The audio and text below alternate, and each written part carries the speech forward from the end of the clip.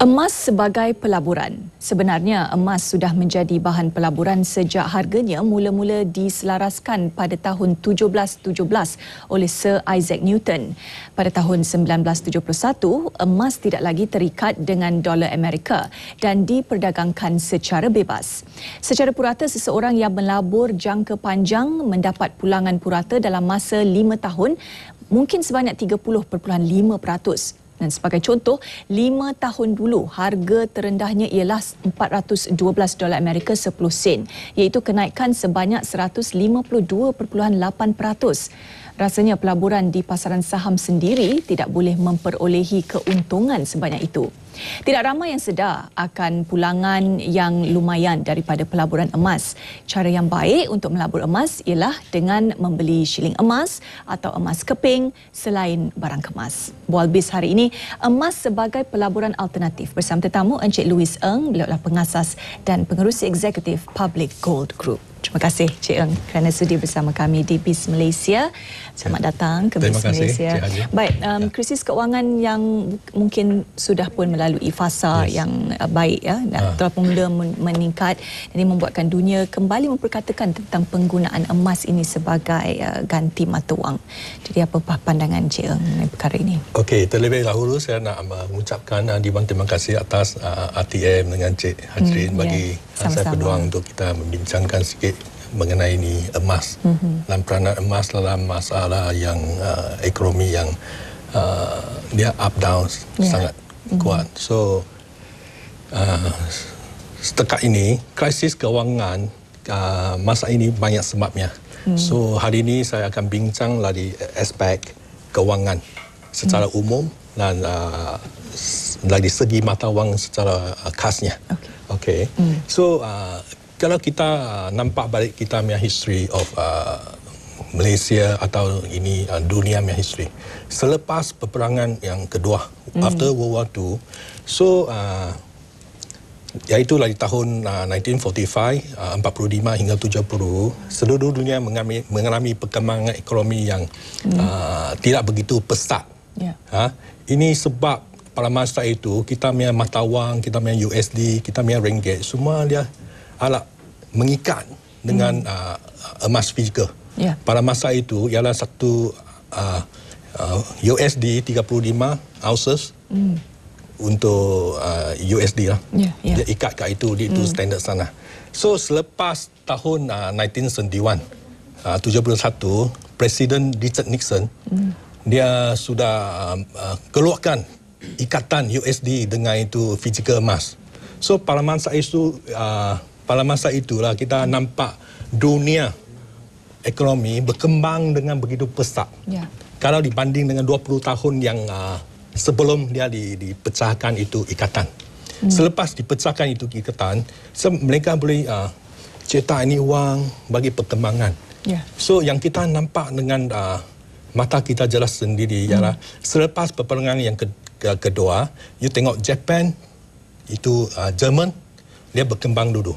Selepas itu, dia bagi wave yang kedua, gelombang yang kedua. Gelombang yang kedua kita nampak negara yang kita cakap empat naga. Macam Taiwan, Singapura, Hong Kong, lagi Korea. Mereka naik. Selepas mereka ni empat negara ni, kita nampak Malaysia, Thailand, Indonesia kira wave yang ketiga. So, selepas wave yang ketiga, siapa ada? China, Vietnam. Kita sekarang tengok China, Vietnam. So lepas tu mungkin wave yang kelima ini kita nampak Laos, Burma. Dia gelombang dia main. Ini sebab mereka boleh cetak wang. Boleh bagi invest. Jadi kenapa emas tidak dijadikan sebagai mata wang utama? Kerana keuntungan ni. Kenapa ia tidak dijadikan sebagai ganti kepada mata wang? Dia akan. Sebab kita pada masa ini kita sudah dia ni fiat money. Fiat money ialah money yang tak terikat dengan fizikal emas. Dia sudah ada satu kesuntukan. Kesuntukan ialah disebabkan ini mereka boleh print sesuka hati. Macam 1.5 year ago, 1.5 tahun yang lepas, ini Federal Reserve.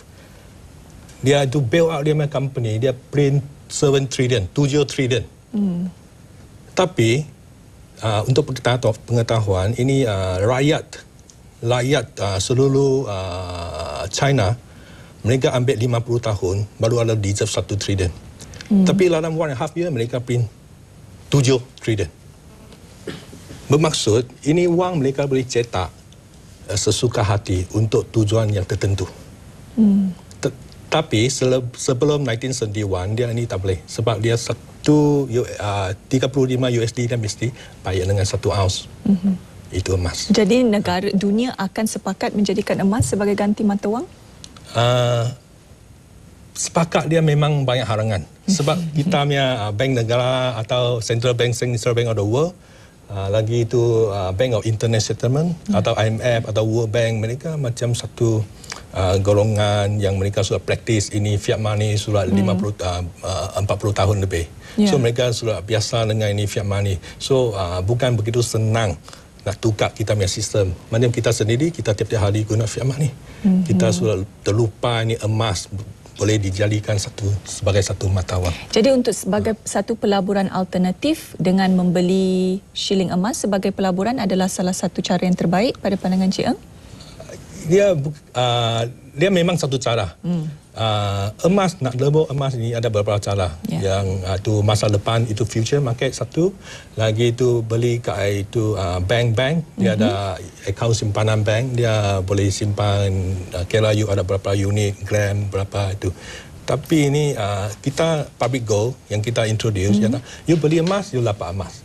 Ini memang satu beli emas dapat emas. Beli emas dapat emas. Kita tak simpan bagi customer ambil balik bagi simpan. Tapi kita punya harga, kita harga ikut itu antara bangsa punya harga. Jadi kalau sebagai contoh yang dibawa oleh Encik Eng ini, berapakah nilainya? Yang seperti ini lekat 39,000. 39,000 jadi pada satu bar? Bukan, semua satu semua set. Sekali? Ia ada dinar.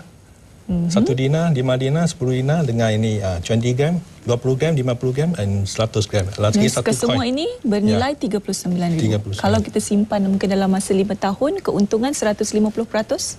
Ya, boleh? Mungkin kalau ikut yang for the last 8 years, dia tiap-tiap tahun dia naik meningkat. Dekat 25. Sebab cetak, ini dunia ni mereka terlalu banyak cetak ini mata wang.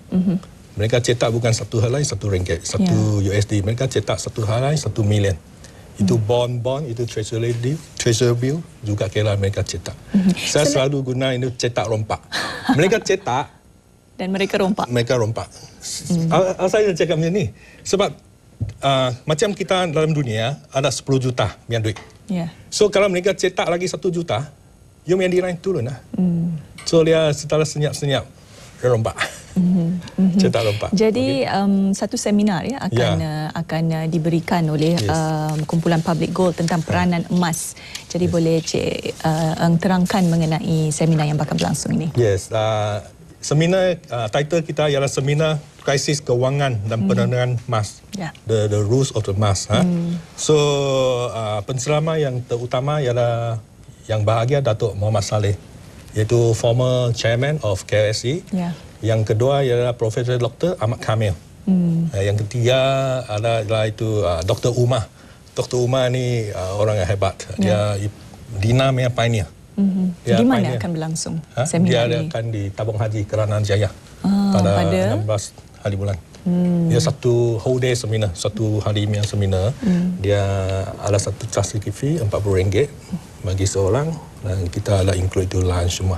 16 hari bulan Januari ini. Baik, kalau nak melabur emas selain daripada secara ringkas Cik Eng, melabur emas selain daripada barang kemas dan duit shilling, apa lagi yang boleh kita lakukan untuk melabur di dalam emas? Yang tadi saya cakap itu future. Future, tapi ini saya ingat tidak halal dari segi Muslim. Lagi itu beli emas kat itu bank. Bank yang actually ada dua jenis. Sejenis dia cakap panggil allocated. You beli emas, dia allocate tu emas bagi dia. Tapi saya nampak bank-bank yang kita di Malaysia ni, mereka buat unallocated. You beli emas, you ingat ada emas, tapi itu emas tak simpan kat sana. Ini ini term dia panggil unallocated. Jadi bolehlah melabur dengan emas, mulakan dengan barang kemas dan juga dengan shilling emas sudah memadai. Baik, terima kasih Cik Eng. Terima kasih bersama kami di Biz Malaysia.